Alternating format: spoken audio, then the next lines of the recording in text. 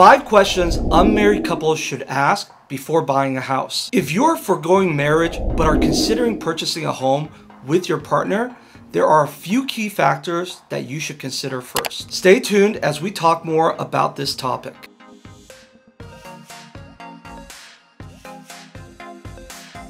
Hi, Thomas Feng with Bay Area Connect. In the past 2 decades, the number of unmarried couples living together has nearly tripled from 6 million to 17 million, according to the United States Census Bureau. Whether they're renting apartments or buying homes, many couples decide to live together without tying the knot. By preparing well, you can increase your chances of cohabitation bliss in your new dream home.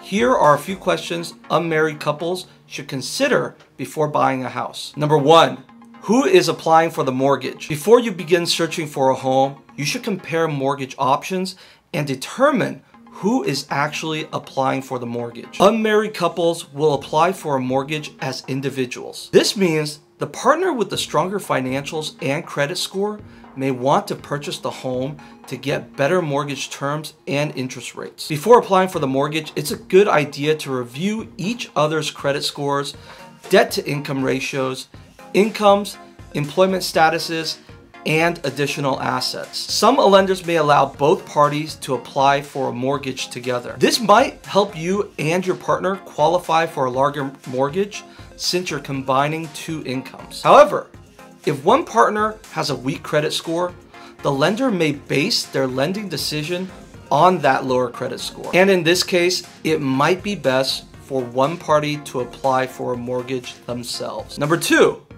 what is the best way to hold title? Your title provides proof of ownership and a physical description of the property. There are several ways to hold the title of your new home. The way that the title is worded can really impact the way ownership is transferred, as well as your rights to transfer ownership. Here are some of the common options: sole ownership, joint tenancy, tenants in common, and also in a trust. How you title your property will impact the outcome of its sale. It can also impact the taxes and fees associated with selling your home. To determine the best way to hold the title for your unique situation, it's always a good idea to contact a real estate attorney or tax advisor. Number 3, should you get a cohabitation property agreement? When couples live together, married or not, they most likely will accumulate equity. But unlike married couples, unmarried couples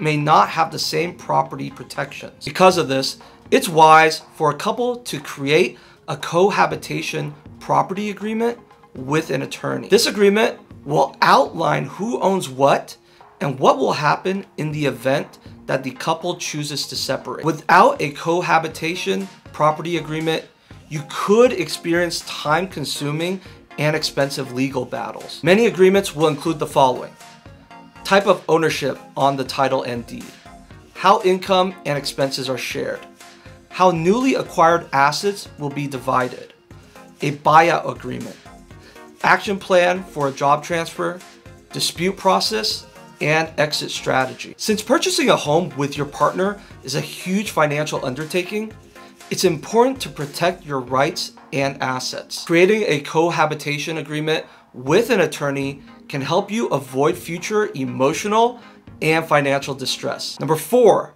how will you split costs? In your cohabitation property agreement, you'll also want to lay out how you and your partner will pay for home expenses. How you decide to split those expenses will depend on what you both are comfortable with and what is suitable for your individual financial needs. You may decide you want to open a joint bank account and contribute an equal amount automatically every month. Another option might be to divide up the expenses and have one partner pay for utilities and maintenance costs, while the other partner may pay for lawn care services and cable. Now, if one partner makes significantly more than the other, you may decide that they will pay a greater share of those property costs. There is no right or wrong way to divide up the property costs. You'll have to have these conversations with your partner and really determine what is fair and what you can reasonably afford. Number 5, what happens if one person decides that they want to move out? Whether it's a breakup or one person gets a job in another state,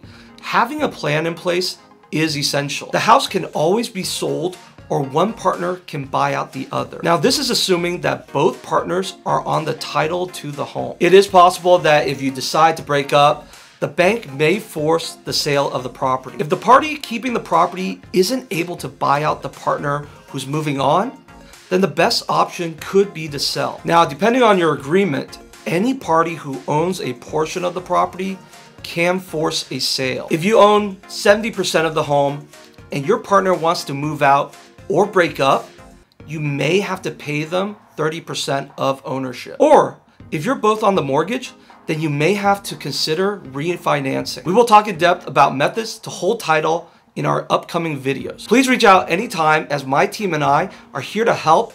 If you have any questions, please give me a call, 408-840-3852. I'm Thomas Feng with Bay Area Connect, and I'm here to provide you with a smarter approach to real estate. If you feel we missed anything, please leave a comment below and we can discuss it in a future video. And if you found this video to be beneficial, please like, comment below, and subscribe. Thanks so much, and we'll see you on the next video.